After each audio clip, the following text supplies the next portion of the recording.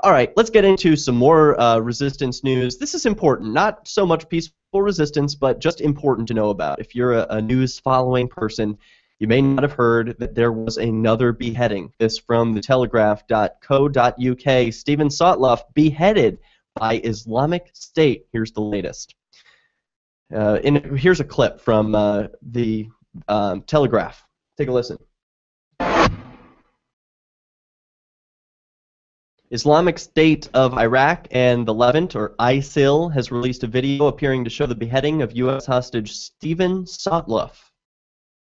This is an edited version featuring a message from his, quote, British captor. Let's take a look. I'm back, Obama, and I'm back because of your arrogant foreign policy towards the Islamic State, because of your insistence in continuing your bombings in Al-Mali, Zamar, and the Mosul Dam, despite our serious warnings. You, Obama, have yet again, through your actions, killed yet another American citizen. So just as your missiles continue to strike our people, our knife will continue to strike the necks of your people. Yikes. I don't like the sound of that, and I don't consider myself one of Obama's people, so I don't know what Steven Sotloff thinks or what gosh, I've forgotten the name, how terrible, James Foley, the other beheaded man, an American journalist, did they even consider themselves Americans or one of Obama's people? I mean, they probably disagree with what Obama does. If they're like most Americans, they're either not aware or don't condone what the American military does overseas. So this hostage policy, I don't know that it's going to get a lot of Americans riled up. It's not like they've already got a bunch of support behind the president. At least that's not my experience, although I admittedly come from a tainted worldview.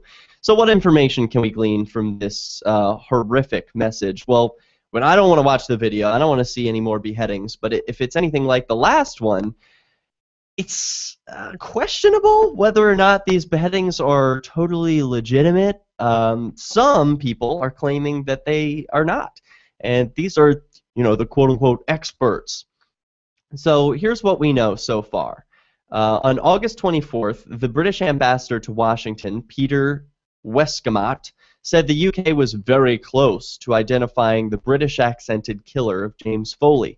More than a week later, there's been no public update on the hunt for the man nicknamed Jihadi John. And then the video of Steven Sotloff's apparent murder appears to have been found by private U.S. intelligence firms before it could be released by the Islamic State. News of Mr. Sotloff's death was broken by the Site Intelligence Group, a private company that monitors jihadist activity and has close ties to the American intelligence community. The group's analysis found the video on what a spokesman described as a file-sharing site and sent it out to its subscriber list. Site subscribers include government officials, journalists, and academics involved in analyzing terrorism. I wonder how you get on that list. Well, you can compare that to the choreographed release of the video showing the murder of James Foley, which was released on YouTube and then pushed out by ISIS by all of its accounts. Very interesting what's going on in the world these days. Well, we'll be back with more peace news.